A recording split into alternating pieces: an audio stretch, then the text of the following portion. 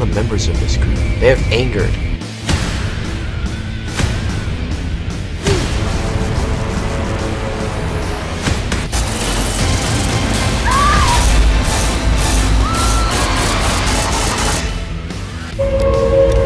And we have no ever-loving idea what's going on. Something must have. It's been vampires, bloodsuckies, Nosferatu.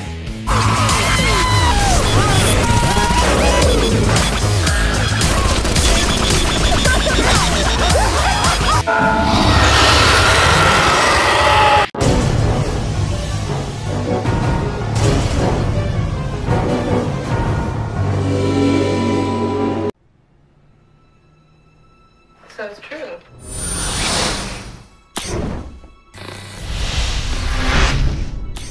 You have gifts. Politics, mostly.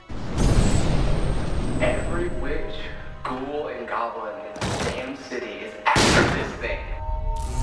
The Stalker's powerful, man. Where's it now? Wrong hands.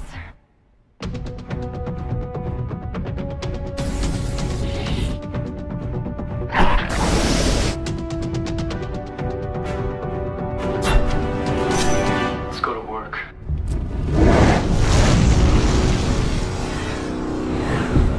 You in?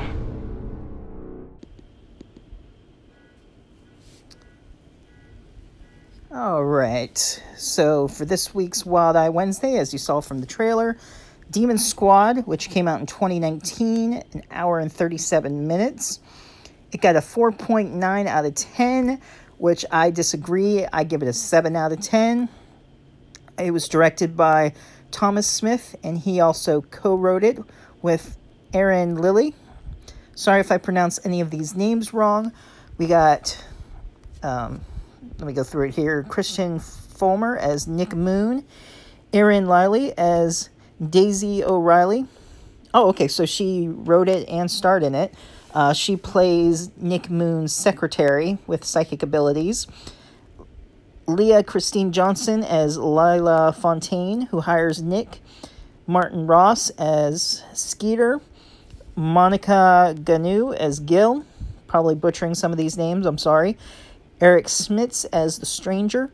Kelly Hoke as Blondie. Amir Zondi as Detective Burt. Alton Landry as Moses.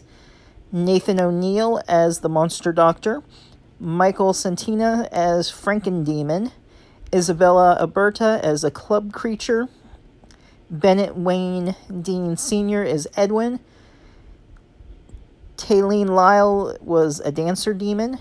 Charles Rags was Large Demon. Joshua Driscoll was a Stitcher, which you saw from the trailer with the green eyes and their lips are like sewn up. So all the following were Stitchers. Carla Keene, Sharon Posey, Curtis Lilly, John Dies, Beverly Aldridge, Valerie Logan, Joel Moore, Eddie Rogers. Carrie Powell was the bartender. Tim Reed was Dale. Robert Rose, police officer. Rick Winston is Frank. Allie Wolf, party girl. Kelly Barnes, unicorn. That's kind of funny. I wonder if could have a crossover with Duke the Unicorn from Carousel. A couple of unicorns. Bob Constance as Spike-Face Demon. Tyler Crockett as a punk demon. Jennifer Dawson as barmaid. Clint Edwards as bar wolf. Jasmine Johnson as a bar demon. Cody Lee as Dobble Demon. John McCook as another bar demon. Caleb Motes as the Red-Face Demon. And Scott Allen Warner as Dr. Paul. Let's go ahead. I'll show you some images. So here we go. 36 images. I'll just go ahead and scroll up. Those glasses are like the equipment that he has that can detect fingerprints and residue left from monsters. Miss Fontaine right there. And then some behind the scenes. Alright, so that is it. Hey, what's up everybody? Steven here, aka Wild Eye Guy 85, and as you just saw from the trailer and the little clip beside me that I watched Demon Squad for this week, I'll go ahead and read the back of it to you. Demons, monsters, and magic are all around us. And it says, so much fun, a good starter horror film for someone in their youth. Paranormal investigator Nick Moon finds himself thrust into a hidden world of monsters and creatures of the night as he takes on a case to retrieve an ancient artifact with astonishing power and must save the world from the evil plans of those from the other world. A special feature includes trailers, funny, has likable characters, and a solid plot, a solid B+. The release of this for the DVD is 2019, runtime 93 minutes. So what to say about this? I definitely enjoyed it. I'd have to give it a 7 out of 10. Definitely rewatchable. Definitely check it out. I believe it's on Tubi. I'll leave the link to Wild Eye releasing in the description box. Basically, it reminds me of a combination of Buffy the Vampire Slayer, Angel, and Constantine. He has his private investigator, kind of like how Angel did. A little spoiler, but not too much of a spoiler unless you're a big Buffy fan. It sort of reminds me of season 4 and 6. 6 because there's like a demon bar in it. And I'll let you figure out if you know the plot of season 4. So he's hired to find this artifact because this woman's father was kidnapped. And so he gets hired by her. And of course, you know, he kind of falls for her along the way. And he just, you know, tracks down clues and goes to these demon bars and interrogates vampires and monsters. He kind of has, like, powers a little bit like Constantine. And there's, like, some portals. He can he can produce fire, like a blue ball of fire.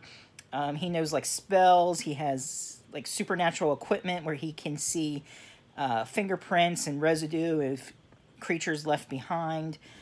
Some good gore in it. He has a sidekick. Well, I mean, I guess she works more as an office. She's like a secretary that wants to go out in the field, and he finally lets her come out with him. And she almost reminds me of Cordelia a little bit. Instead of visions, like when she touches something or touches someone, her eyes go white and she gets like vibes.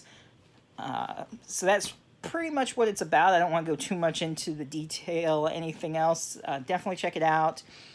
The costumes were pretty good for what it was. A couple of the props were kind of cheap looking, you can tell, but there were some good effects. The vampires, their face kind of reminded me of when vampires on Buffy vamped out, what they looked like. So I can tell they like sort of based it off that a little bit. But it was fun. I enjoyed it. Definitely watch it again. Lots of action through it. And if you like monsters, magic, and demons, definitely the movie for you. If you've seen it, leave a comment down below. Let me know what you thought. If you're new to the channel, be sure to subscribe. Hit that bell for notifications, and I'll see you next time.